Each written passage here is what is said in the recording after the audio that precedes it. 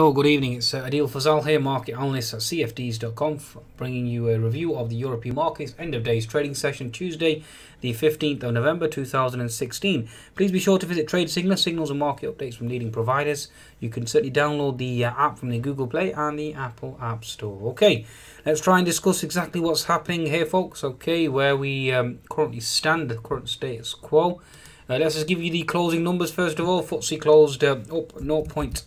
Let's just refresh that screen just to confirm. Yep, up 0.6%, 6790. DAX closed at 10730, up 0.4%. The French CAC up 0.6%.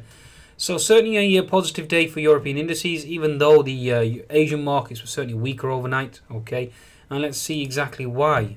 First of all, economic data really from Germany. GDP came in below expectations, so therefore a bearish bias.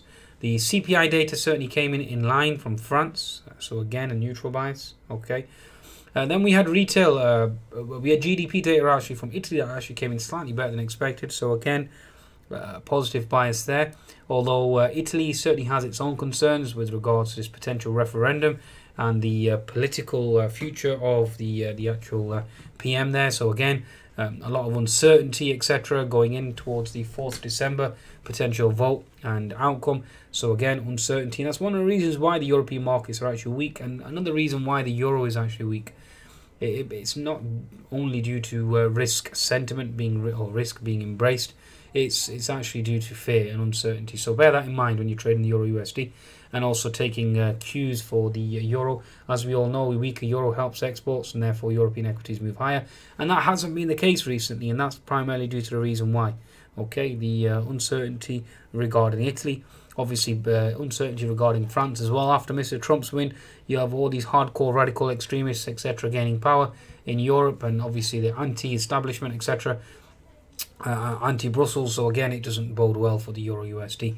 Okay, RPI inflation data out of the UK certainly came in weaker, but that was rebutted by Mr. Carney, who gave a very hawkish outlook on inflation going forward, and certainly even argued for a toleration of inflation being much higher, and that the actual BOE will tolerate higher inflation, and therefore that's not good for the consumer, folks. Okay, to a large extent. Although on one hand it means that they'll basically wait for a long time to hike rates. Okay, another obviously concept is that higher inflation erodes your disposable income, your real wages, etc., and that certainly isn't good news either. So bear that in mind, and that's probably one of the reasons why he said that he will tolerate higher inflation. So how we interpret that, is that bullish, bearish? FTSE itself certainly interpreted as being bearish.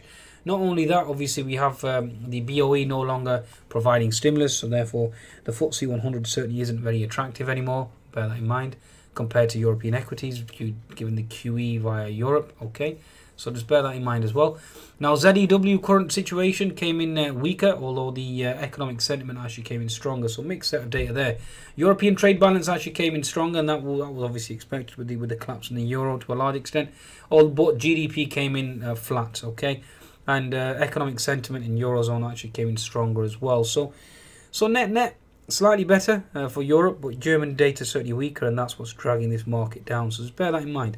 Now the US market is the one that threw me off, because I was short the Nasdaq going into the US session, and we had retail sales certainly beating on the upside, and that's what sent the Nasdaq screaming higher. Certainly stops out, although I did subsequently take another trade and I was actually successful in that. So we currently have that's the current status quo. Okay, that's the current status quo. The retail sales in US certainly came in stronger, although business inventories came in weaker. We have Mr. Fisher in 3 minutes now, speaking at 6:30, and then we have retail sales. Watch out for the API weekly crude oil stock data, given the fact that oil has rallied almost 4% today on the back of OPEC hopes. Okay, hopium trade back in the oil market. So let's just quickly look at the oil market here, folks. Okay, look at the oil price, if I can locate it first. Bear with me.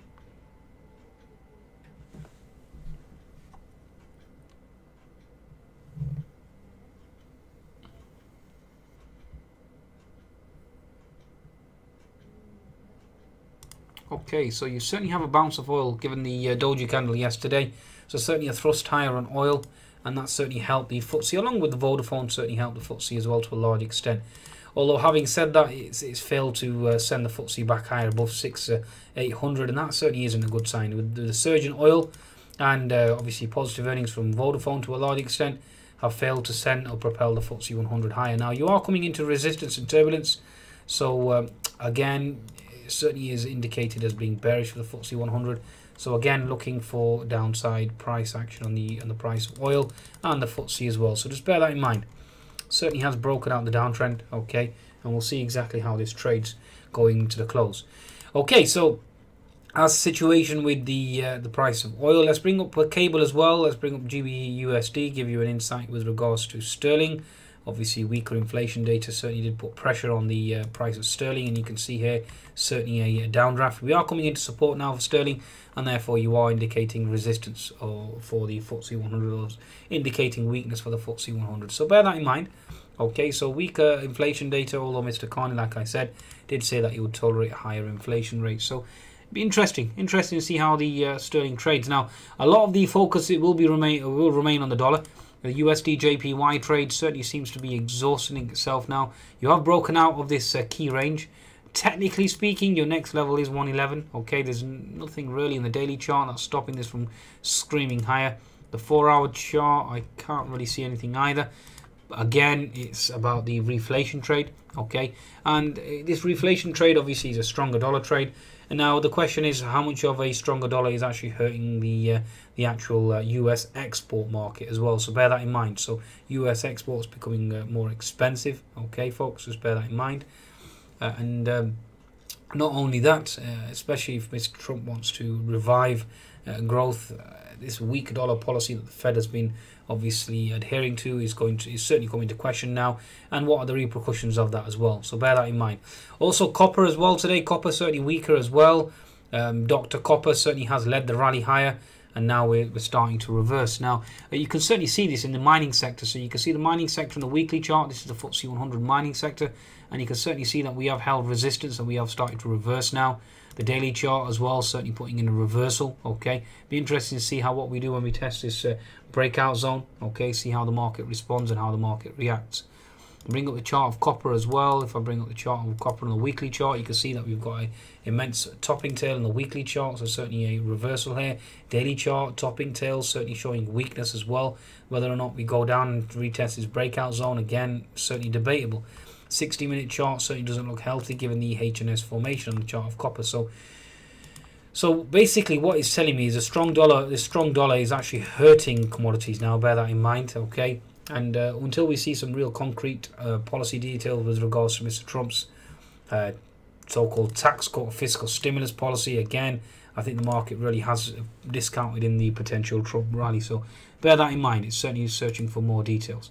Now let's bring up the actual German indices. Again, German DAX daily chart still sub 1000. Okay, even with this weaker euro at 101.0730 fails to propel higher. That certainly is a bad sign. Okay, there's certainly a divergence there and it's not looking good. 60-minute chart, you can see that we are still making lower highs. Okay, still a lower high thus far. Okay, we did bounce off gap fill. We certainly bounced off gap fill. We certainly held gap fill double bottom at 10,660, and we subsequently bounced, but we are now back into resistance again. It's all about the lower high.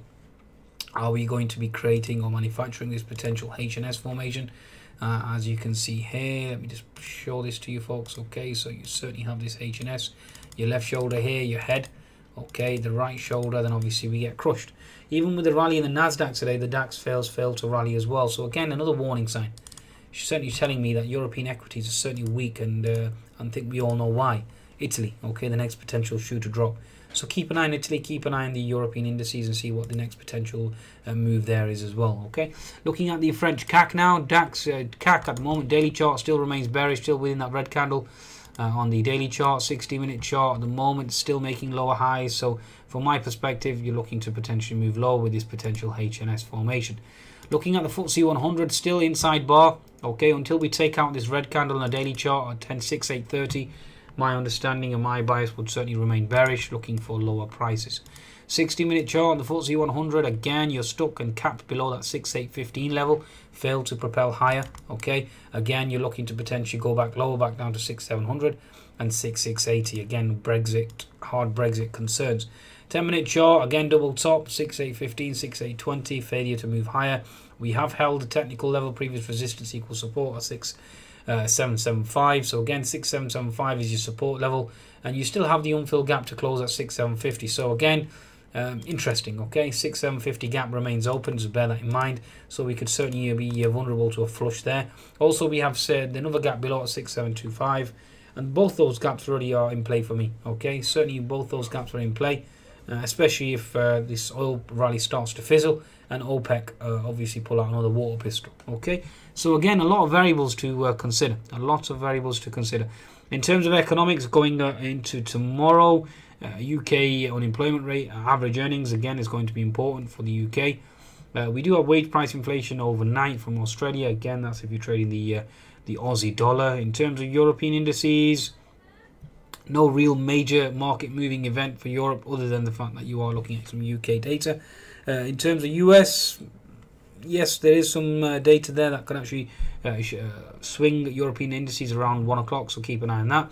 But I think that's a good summation, really, from my perspective, is that the German DAX is capped below 10,800, and with a weaker euro, still unable to bounce. Not good news, okay? Weaker German data today as well, certainly exerting more pressure on the DAX. Please be sure to visit cfds.com for your trading needs, and I wish you a successful trading week. Goodbye now.